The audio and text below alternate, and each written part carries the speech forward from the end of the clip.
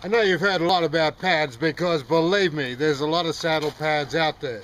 However, I want to give you my take on this pad, the one I invented. It's called the Equalizer pad, and boy is it a dandy. It's selling faster than ice water in the Mojave Desert. Watch this. I'll show you how it works. Sandwiched under here, between this wool felt on the bottom and ripstop neoprene on the top, is this handy deal.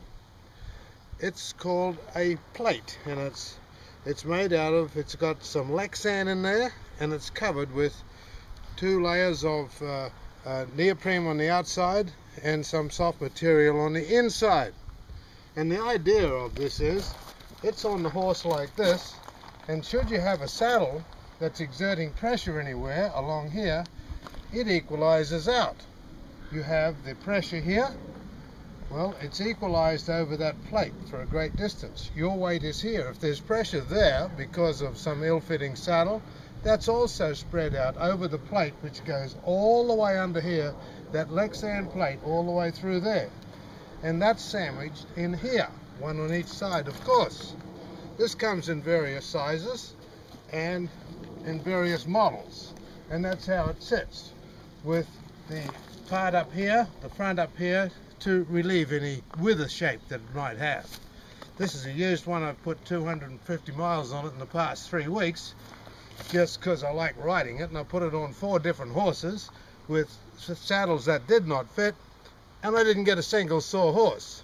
But as you know, at the Australian Stock Saddle Company, I pride myself in fitting the saddle to the horse.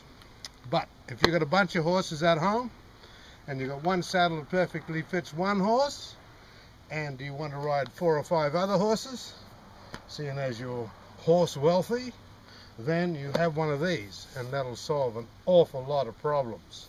I have it shaped for Australian saddles, for Western saddles, and English saddles, with varying types of material on the underside. This has felt, which is just a 1/4 inch of felt. I have others with a 1/2 inch of felt. I have underlinings with pure sheepskin. But this little dandy here, that's the ticket. Press here, you feel nothing here. Hot spot here, you feel nothing there. And for the horse, that's marvelous. No hot spot can get through here, no matter what the saddle is doing. Within reason, of course, okay? If it hits the top of the horse, top of the wither, because the saddle's far too wide, that won't help. But if you're in the ballpark, the horse is in a comfort zone with that pad. Okay? There we go. This is Cole. That's my pad. See ya.